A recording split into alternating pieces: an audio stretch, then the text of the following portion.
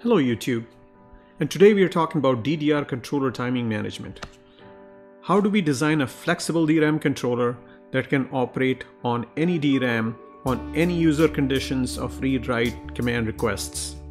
And how does this complex timing orchestration take place? Well, why is DDR timing so difficult?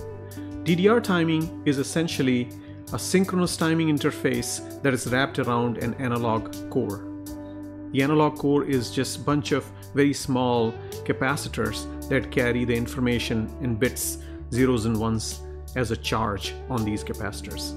And the essential job of the DDR memory or the controller is to control these charges so that the charges continue to retain the values that we are storing into the memory.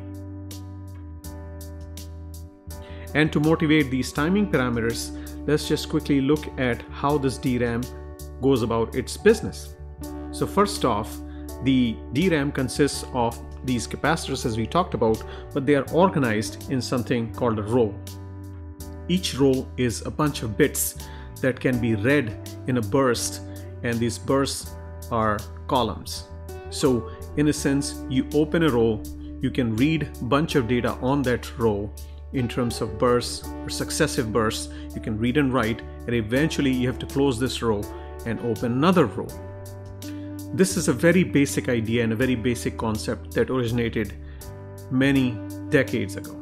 DDR memories have always operated on this concept, but eventually this got more and more complex as we try to go to higher and higher speeds, and to be able to open data across bunch of these rows, now we have a concept called banks, and banks allow you to open a row in that bank, whereas without closing that or pre-charging that row, you can go ahead and open another row in another bank. And so it allows for a higher level of parallelism and allows for so much more data transaction.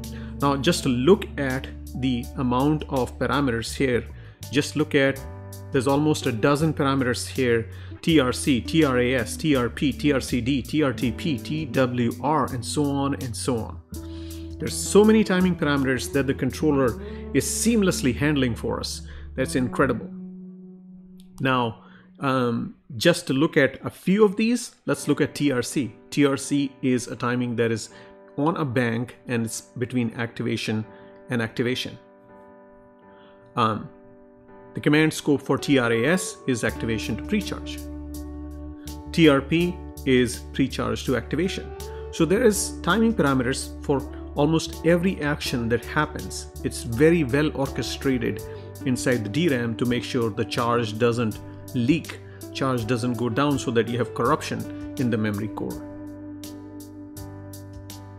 Now let's look at how the memory goes about doing its business. There is obviously a state machine that's controlling each of these transactions. The state machine has the following states. There's an idle state, and once again, this is the state inside each bank, right? Each bank has its own state and is being maintained by the memory and the controller working in tandem. So the bank has an idle state, and when you give an activate command, it activates. When it's active, it can do a read or write, and then eventually reading or writing can also be translated to a pre-charge, which is close that row and open another row. You can go back to idle and so on. There's also commands like read A, write A, where once you write, you can automatically pre-charge, or once you read, you can automatically pre-charge. There's also burst possible. So if you're reading, you can continue to read. If you're writing, you can continue to write, and back and forth. But all these also have the hidden timing associated with it. It is not just a simple state machine that can stay there forever and stay open forever on a row. No, you have to make sure that the timing parameters are adhered to, otherwise it will lead to corruption of the memory. If the timing parameters are violated, you will have corruption. Now on the right side, we look at the controller block diagram. This is just one way of doing it, but it shows you how inside a DRAM controller things function. There is obviously a command path and a data path. The data path is kind of kept independent from the command path because you can queue in multiple commands while the data path is still waiting for data to transact. The core of the command path is the command generation unit that will produce these commands that go into the memory to fetch or to store data. Now the command generation unit, like we show in the state machine on the left, is kind of just producing these commands. But the timing part of it is stored in the rank status machine. This status machine now contains the timing associated with each state of each bank. And this timing is what makes this whole thing work correctly and without corruption. And like we showed in the previous slide, there's so many timing parameters, but once a command is accepted, the rank status machine will then keep the state and start the counters that need to count down, and only when the counters have counted down that another legal command can be issued to that bank on that DDR memory. So let's look closely at this rank status architecture. First of all, as we said, the state machines are operating at a bank level. So each bank has a state where it is activated, where it is reading, writing, pre-charging and all that. Now you have multiple banks that are inside a bank group. So again, there are timing parameters that relate to the bank group, there are timing parameters that relate to a bank, and then there could be multiple bank groups which we have to organize. And so the command machine has to work with this kind of architecture to make sure that it can query each bank status, and when a command comes that's targeting a given bank, it can query the state and the status of the machine inside that bank and make sure that all transactions work correctly. Here's a view of the DDR timing. For example, if the timing is 33310, then this timing is as follows. So you have TRP equals 3, TRCD equals 3, cache latency equals 3, and RAS equals 10. RP would be between pre-charge and activation, once you've closed to when you can activate the bank. TRCD is when you have activated to when you can read. Cache latency is when you have read to when the data actually comes out, and TRAS is between activation and pre-charge. So normally when timings are given for a given module, they could be given like that, and you can kind of map them into this. Finally, as we put all this together, let's get an understanding of how this eventually comes about. Now if you look at the read diagram, timing diagram above, when the activate command for a given row is accepted, the controller has to say that this is okay, this is legal to send and activate. It'll check all the timing on that given bank and the row, make sure that that bank is okay to accept an activation. Later on in the cycle, when a read command is given and a column value is given, the controller will check the timing of that rank status machine, make sure that the read is okay to be done. Otherwise, it'll delay the read, make sure that the read happens when the time is appropriate. And then the data path obviously collects the data as it comes about. Once the read is enabled, then after a certain number of clock cycles, the data will come back from the memory and will be collected. Likewise, on the right side, now you can see that multiple writes have been queued here, and therefore the command is separated from the data side of things.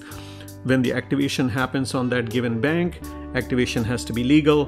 When the write is given on that bank, write has to be legal. And the second write that is queued up there, its timing parameters have to mirror, and so on and so on.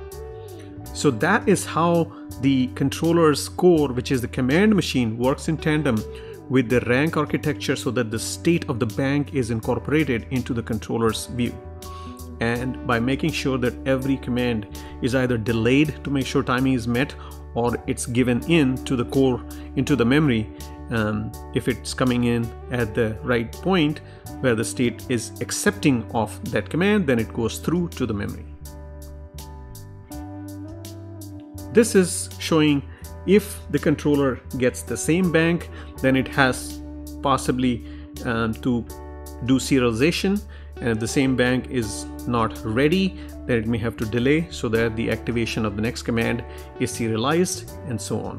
But if they are to the different banks, then the serialization doesn't have to happen. The controller knows that that other bank is open, bank 1 is open, so it goes ahead and can go ahead do activation and carry on its business till it's pre-charging that bank, and then the job is done. So that's it. We come to the end of this video. This video has been a short introduction to the timing and how the controller is able to bring about the timing and orchestration of the commands into the memory core. This video was based on some papers. One of the papers was Design of DRAM Controller by Arshaful, Yassine, and Jahid.